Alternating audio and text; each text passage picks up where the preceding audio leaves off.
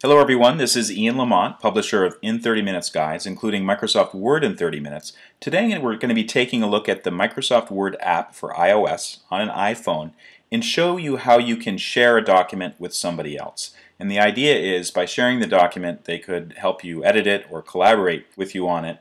And it's quite simple, so let's get started. So this is the Word app for iOS. It's on an iPhone. It actually looks pretty similar to what you might see on an Android device or on an iPad for that matter, except that the scale is a bit different than an iPad. And then of course if it's Android, the menu options will be slightly different than what we're going to see. But basically the concepts for sharing are pretty much the same on iOS or on Android. So here's how we get started. Let's say that I have a document. It's a resume that I started. I was working on it before on my desktop computer. Then I open it up on Microsoft Word on my phone, and if you look at the other videos I produced, you can see how that works. And I want somebody else to help me fill in some of the information, specifically one of my colleagues, Nicole. So here's the resume. It's the fourth item here, Test Resume, Word App, iOS. So let's open it up. So it's connecting to OneDrive to bring it into the app. It's opening it up, and here we go. So here is my resume, and basically this is made from a template that I got in Microsoft Word, and you can see I filled in the beginning of my name right there. I did this in the back of an Uber. I'm on the way to the airport, but I don't have enough time to put in the other information there. So I'd like my colleague Nicole to help me out with that because she has this information, all this information about my resume and address and phone number and stuff. She can get that quite easily from her own desktop. So this is what you do. At the top right corner on the blue bar, you'll see a silhouette with a plus next to it. Tap on that. Three options here. You want invite people.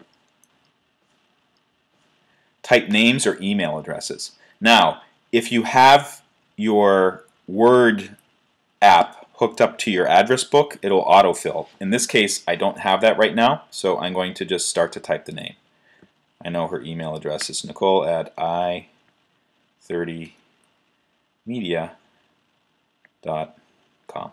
If I wanted to add another person, by the way, I could just hit the plus icon. I'm not going to do that right now because I only want one person to collaborate. Can edit and include a message. And one thing I like to do when I'm using the phone, I don't like to use this tiny little keyboard, so instead I just hit the microphone icon in the upper left corner of the keyboard. So I'm going to tap that now. Hello, Nicole, comma. Can you help me fill out my resume details? Question mark. All of the info is in the shared folder back at the office. Period.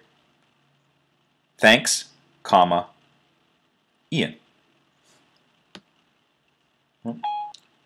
So it got everything right there. I just dictated it, and then I'm ready to send it. Tap the send button in the upper right corner. Okay, I think it sent it out.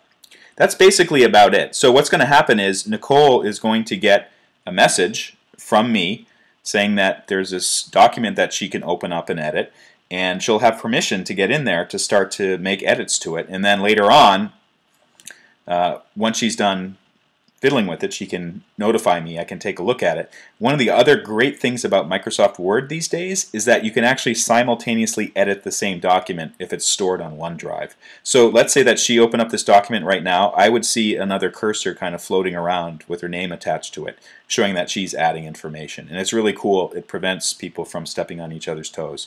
But basically, that's how you use sharing in the Microsoft Word app for iOS. It also works the same way for Android, iPad, and other devices. For more information on how to get the most out of Microsoft Word, check out our book, Microsoft Word in 30 Minutes, available at in30minutes.com. Thanks so much for watching.